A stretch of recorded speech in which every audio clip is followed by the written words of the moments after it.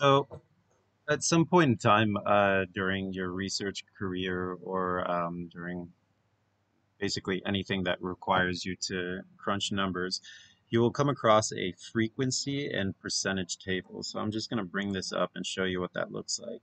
You have like a grouped value, you have a variable, whether it's questions or Likert scale things, and then you have a value, which is the answers of the response. You have the n, which is the total number of those responses or frequencies, and then you have the percentage based on the group values. So a lot of people do this in Excel, which in my opinion is a very time-consuming way to do that in comparison to the alternative, which is R. So I'm just going to go over a quick example of how to do that with some real-life data. Going to set my working directory here and just follow this quick template that I made. This access is going to just disregard that. So we change the backslashes with forward slashes. We're going to check and read in this social research data. So the libraries I'll need for this are first, read Excel to read in the Excel data, since I'm not using CSV for this one. Tidyverse, this should just usually always be open because it has a lot of helpful functions. And we're going to need reshape too. Okay. So the first thing we're going to do is put dat and read in the data, that is read XLSX, and then we'll put this in quotation marks. Taking a bit of time. Okay, so now we have our data set, and in this data set I have a few demographic variables, right? So I have province, I have how old are you, gender, ethnicity, occupation. So let's just pull out a few of those. So I'll take the province, which is column 8. I'll take age, that is column 14, 15, 16, and 18. So let's subset this now. And let's say we want columns 8, 14, 15, 18, I think it was.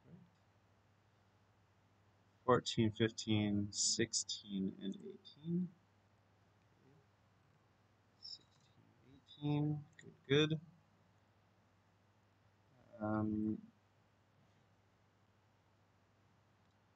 did something wrong here. Just, oh, yeah, I forgot to put dat as the data frame that we're subsetting. Okay, so now I just have these columns. So I'm going to change the names just to commune, age, sex, ethnicity, and occupation. The way that we do that is we use the names function, dat, and I'm going to write,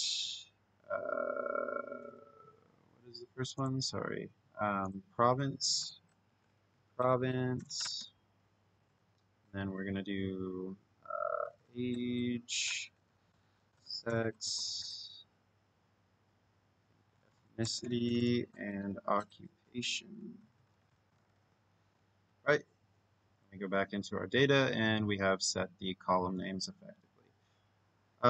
One thing that I notice is that all of these are categorical variables, but this is a numeric variable, right? It's an integer age. So I'm going to quickly change that. So I'll say change age to categorical. And the way that we do that is just getting the summary of age.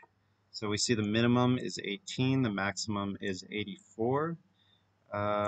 Median is 46. So let's use the cut function. So I'm just going to overwrite this age column, and I'll say that this dot age, the breaks, which means the numeric values that we want to break from, are 18 to 25.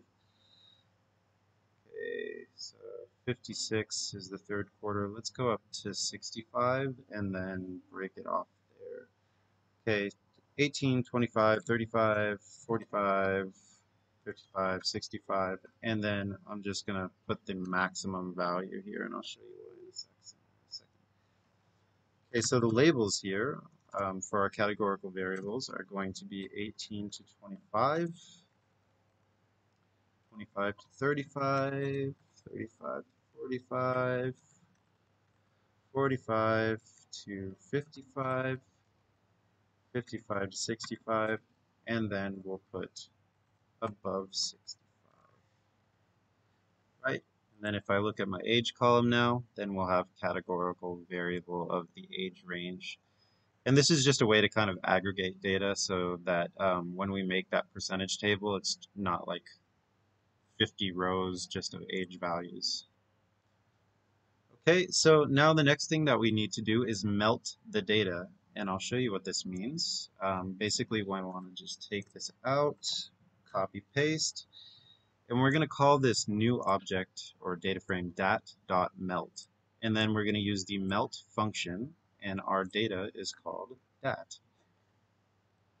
So let's go ahead and look at this. I didn't actually do anything here because I need to add the ID bars, which is, let's make it province. Province. So I have this ID category, right? And I have it grouped by provinces. And then I have all of my variables here, right? And these used to be my column names. And then I have the values. So these are the values reported by the column names. So the next thing we need to do is just take this giant data set of over 3,000 records and then condense it into a numbers column and a percentage column under each group. So we're going to take this helper function right here, and then we're just going to copy that and paste it. So we're going to make a new object called dat_tab. We're going to use our dat.melt data frame here. And then we are going to add another variable. We're going to group by, and we're going to group by province. Add another pipe here. So this percentage greater than percentage, or is it less than? Anyways, this is called a pipe. So let's write pipe here.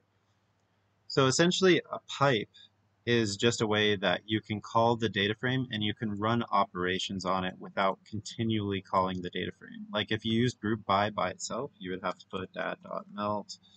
If you use count by itself, you would have to put dat.melt, etc. So we're calling the data frame, we're grouping by province, and then we want to count the value column, right? So the value column. And I'm just going to show you what that's going to do. If I highlight these and run it, it will create a column called N, and then it's the count, the frequency, same as if you use the table function, of each of these things grouped by province, right? And so now that we have the N column, we make another pipe and we use the mutate function. So this function essentially just makes a new column. So we're saying we want a new column called percent, and we want that to be equal to the way that you make a percent, right? So n, so the number divided by the sum of n, so that's the sum of all of the numbers in that group, times 100, right? Just a percentage. I do want to add a round function here, and round just means that I want to round it to a certain number. So I'm going to round it to the nearest 10. Okay, so we run this and then look at our data table. So we have our province, that's our grouped variable. Then we have all of our demographic variables, right? And then we have the number. Okay. This is probably better if I have like the category that it's under. Like this would be occupation, for example. So let's actually do that. So we're going to add group by variable here. Okay, and then we'll look back at that tab. So we have the group by province, we have the variable, we have the value, we have the number of each of those grouped values per variable and province, and then the percentage of which it makes up. So this is just like, what, 4 lines of code to make this table. If your data is already clean and you read it in just as is, and you have demographics or you have any other kind of categories, and you run this code, then it will make this data table for you. And it's much, much faster than using Excel for the same thing. Okay, hope this helps.